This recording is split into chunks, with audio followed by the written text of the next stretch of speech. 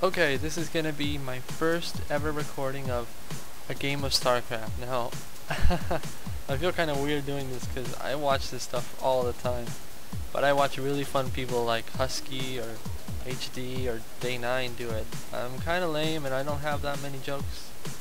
My opponent's gonna be Shahrazad.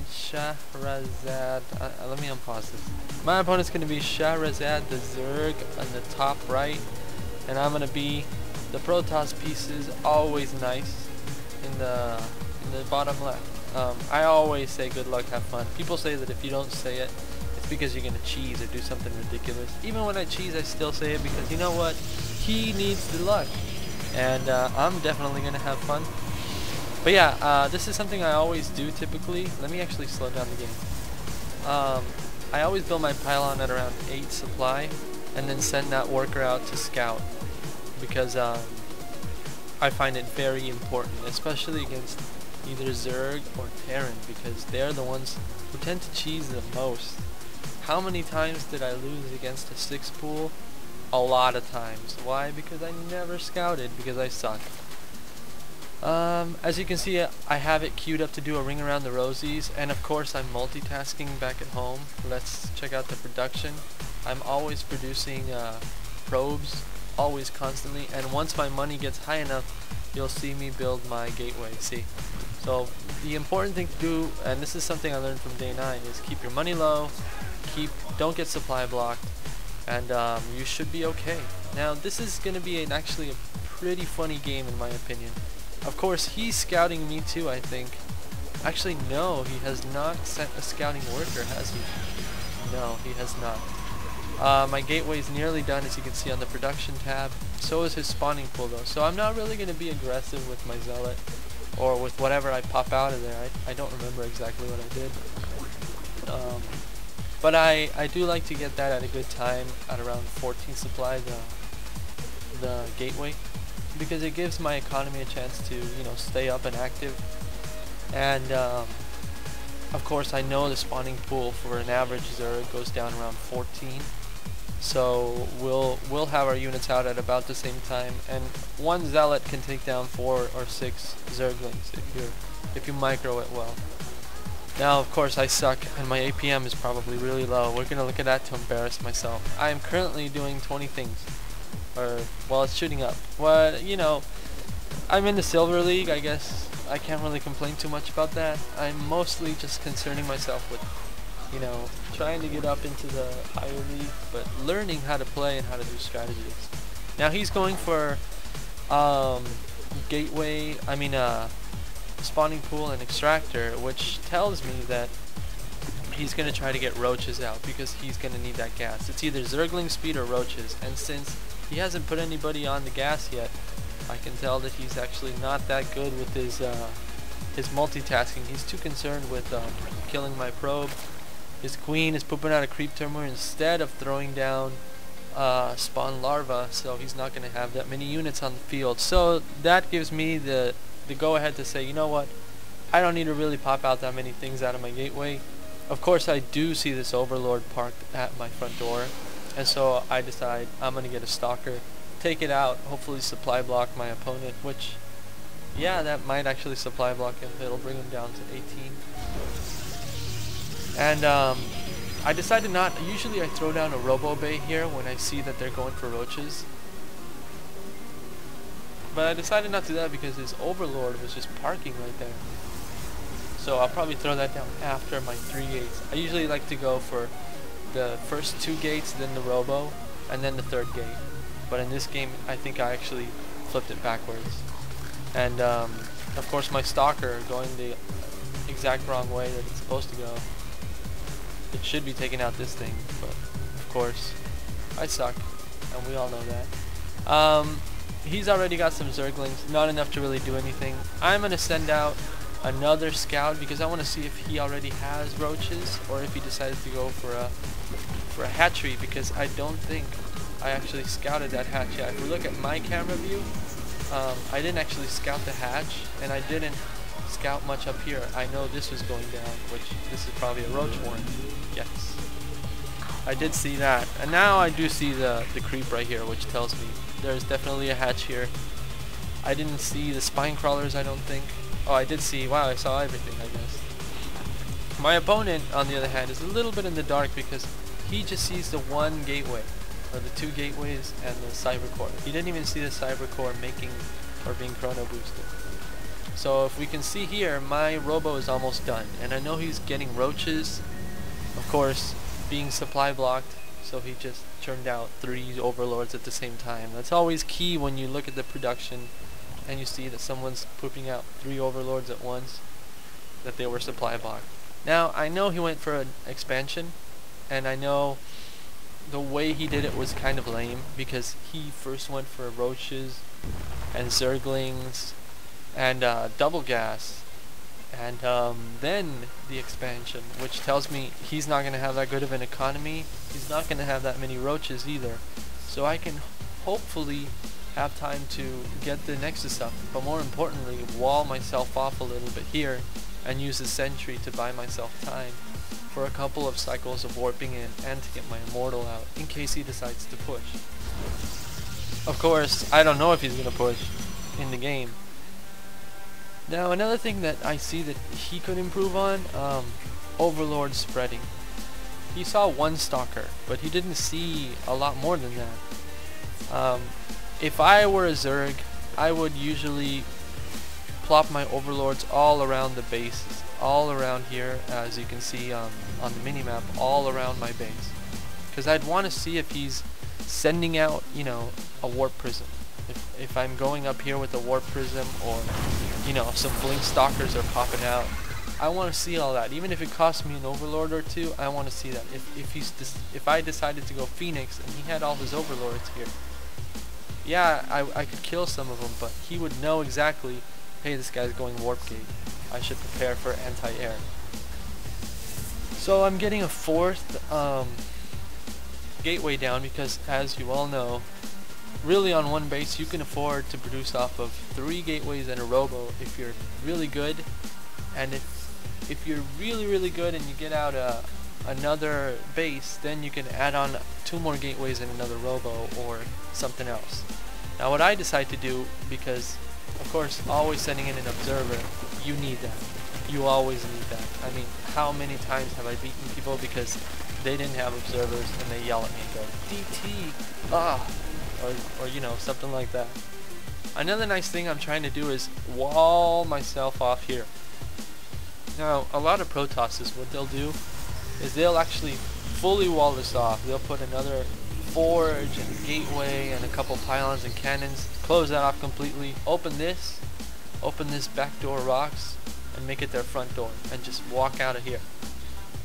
And in retrospect, I think that would have been better and probably more efficient, but I didn't do that, and it ended up costing me a little bit later, I think. What I decided to try to do was wall off partially in case he breaks it down and tries to come in. His concave won't be as good as mine, right? Protoss need a lot of concave to effectively kill the enemy units, whereas Zergs don't really need that much. Well, they do, but a lot of Zerg units need to surround, so it's going to be tougher for the Zerg to break it down if it's partially walled off. However, most Protosses are much smarter than me when they play, and they'll fully wall this off and open their back door and make it their front door. Now notice he's getting the glial reconstitution, which is the roach speed and the roach burrow, so that the roaches, these little critters right here, they can burrow and move burrowed and do all that good stuff. Of course, I know that he's getting that. Well, I'll see it in a little bit with my observer. But the important thing that I didn't see that he had taken any of this out. If we look here, look, he's planting down another hatchery. He's actually going for 3 bases because he knows, like any good Zerg, a 2-base Protoss against a 2-base Zerg, Protoss has much stronger units. You need to get another base up. So he's going to try to do that. The only problem is I have 45 workers to his 37. Any good Zerg knows when they're in danger of being attacked. And my friend here, he's not my friend for reals. Look at this guy, he's not even working, he's just chilling. He's the manager, he's supervising. She's got a little bit of extra energy, which means that he isn't on time with his spawn larva. As you can see, yeah, it took him a little bit. So his saturation here, he doesn't have that many workers. And here, look at this, he barely has one per patch. Whereas me, I have 2 bases, and I have 2, you know, fully saturated here and fully saturated here. Now, something else that I'm going to do is, as you can see here, let's bring up the production tab. I decide to go for a warp prism and try to harass my opponent and see what happens. Warp prisms, of course, can transport units as well as go into phasing mode. Transforming a warp prism into a phasing mode will essentially create a warp field, like a pylon, and you can bring in units anywhere at any time. Of course, he spots it with his overlords, which are barely now being spread. At the same time, I am going for colossi because I know he's going for roaches. I've seen it. You know, I see these roaches with my observer, and I know I can afford to go for colossi. Hopefully, outrange the roaches and use the range of the colossi to my advantage. Now, he brings his queen to fight. This is probably a bad idea most of the time. Yeah, you want to take this out. The queen should be focus firing down. And I threw away $300, $400 right there, because each zealot is $100, 100 minerals. Not good. Of course, you can still see my warp prism because he has his overlords there. Now, another smart thing for him to do would have been to spread him out a little bit to have complete vision. Of course, his creep spread has been phenomenal. If you look at the minimap, he's got creep everywhere. This base has been up, but not mining. Again, that's his folly because he's not producing enough drones. If you look, I'm still producing probes this whole time. He's working up some hydralisks, but his money's starting to stack up really high, and he's not really spending it. If we look at the resources tab, my money's starting to stack. I'm sitting on 1,000 minerals, 150 gas. He's sitting a little bit higher than me with a little bit more gas. I do decide to go for another zealot harass and hopefully get something out of it. Let's see what happens here. Yeah, the thing I always try to do is pick off the queen, because that cuts the production of larvae, which cuts the production of units, and then go straight for the drones. Now you may say, why would you go for drones when, you know, they're not as vital a unit as a roach? Well, the thing is, each larva can either produce a drone or a unit. So for each drone I kill, that's one less unit that you can make. Now, I also saw one other thing. He's got a lair, but I didn't see any observers. There's no observer following my warp prism. My observer's been alive forever. I'm actually right now checking for hidden bases. Did I even see the third one? I did eventually see the third one. So I decided to do some DT harass because he doesn't really have anti-air. Even though on the production I could have sworn I saw a spire, but I guess not. He does have a hydralisk den, so he does have anti-air. He doesn't really have hydralisk. His whole arm is just sitting. So I'm going to go for Dark Templar at the same time getting my Colossus. And another good thing to always do is mix in a couple of Dark Templar with your army. Because the better you can do that, chances are they won't bring in their Overseer with their army when they attack, which gives you the upper hand because you can really harass them. Now the reason I have 2 observers is because the recent patch lowered the cost of observers, and that is so good because literally they're like map hands. So I'm gonna have a couple of observers, and my warp prism's gonna make its way around the map all the way down here, and I want to kill this thing as quickly as possible. If this can get up and running, then we're gonna have some problems because he's gonna zoom ahead of me. Another problem that he's having is he still doesn't have a lot of work. This guy is still not mining for some reason. I'm running low on minerals, desperately. So I know I gotta make something happen. I gotta make an edge for myself in this game. I do have a massive army, and in retrospect, I should have moved out a little bit sooner maybe gotten more sentries and less stalkers, because the sentries with force fields would really help the colossus keep the roaches back and outrange them and whittle them away. So what's going on here? Where'd my thing go? Am I waiting? I guess I'm waiting. Let's look at the APM tab. Of course, my APM is really low, lower than his. I'm producing 2 colossus at a time because I got my 6 gateways. 1, 2, 3, 4, 5, and 6, and then 2 robo, which is typical. That's usually what I do. Or I like to go for 1 robo, 1 stargate sometimes if I'm feeling frisky. I definitely wouldn't transition into templar at this point, high templar, because it would be too much of a cost investment too late into the game, and my minerals are running low, and I am oversaturated everywhere. I should have probably stopped producing drones as well. So here it begins. I'm gonna warp in a ton of dark templar, and the key to what you want to do is not that. Yeah, zergs need their gas, but what you really want to do is split them up and send them to different places. You know, each one to a different spot. This will really help you because he has probably one overseer. He is a detector, so he'll only be able to see one at a time. So the ones that move up, they're the ones that are going to do damage. So he's going to have a tough time dealing with that. And at the same time, I'm moving my warp prism around because I want to continue warping in different places.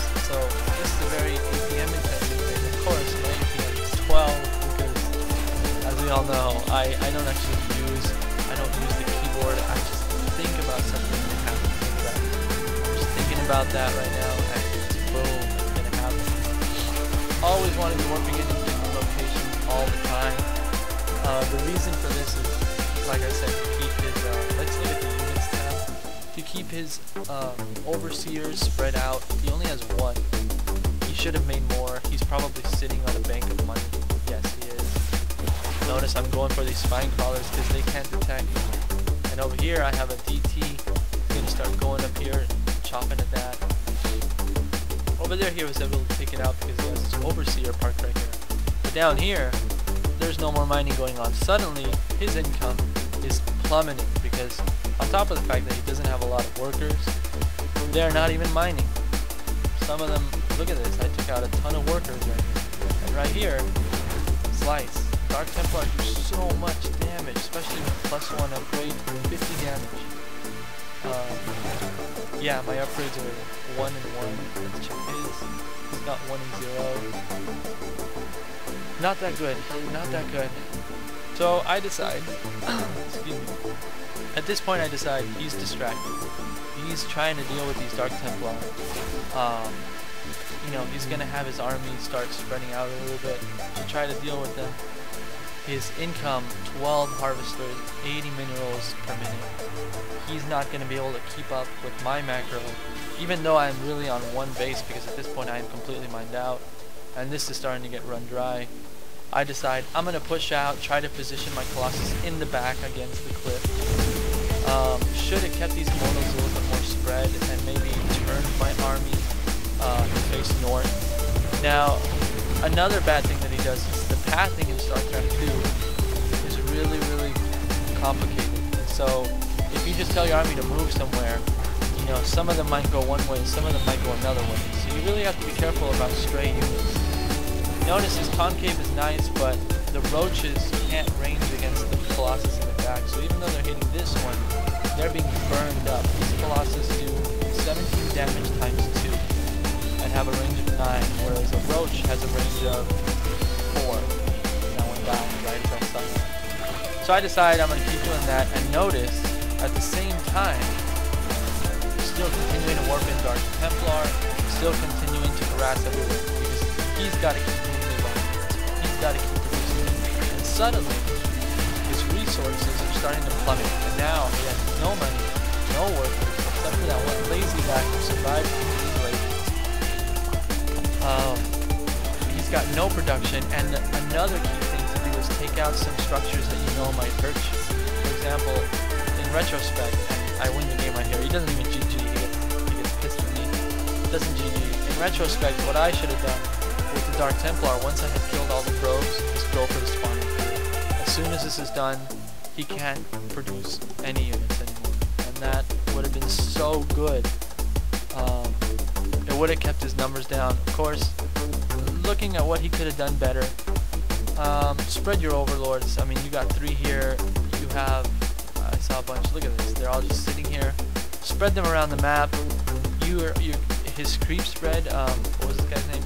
Shahrazad. One day I will pronounce that correctly. His creep spread was amazing. Get 1 or 2 overseers, especially if you've seen a Dark Templar. You want to get more. You know, for each base, I would recommend 1 overseer. You can afford it if you're keeping each base. And definitely, he only had 3 hatches, and he was on 3 base. I would have plopped down a 4th hatchery and kept injecting larvae and try to do what Day 9 calls the 300 food push. He was too slow to build his army. His army tab went down dramatically. But if we actually, let me erase this a second, look back. Let's see. So his army was pretty high at this point, higher than mine. But he kept it back. He should have pushed. He should have attempted something. My back door was pretty exposed with a cannon and an 8 pylon powering that cannon. He could have done something. I mean, I think he was a bit too passive, and for being very macro oriented, he didn't have enough drones. I mean, Protoss can produce workers pretty fast, but Zerg can produce workers faster. And his drone count was always lower than mine this whole game. So we're actually going to quit this, and let me see here. I don't know if it'll let me check his stats. I don't think so. No, it just brings me back here. So that's it, guys. This is my first cast. Hope you guys enjoyed it. I'll have another funny game pretty soon, I think. Thank you all for watching. Bye.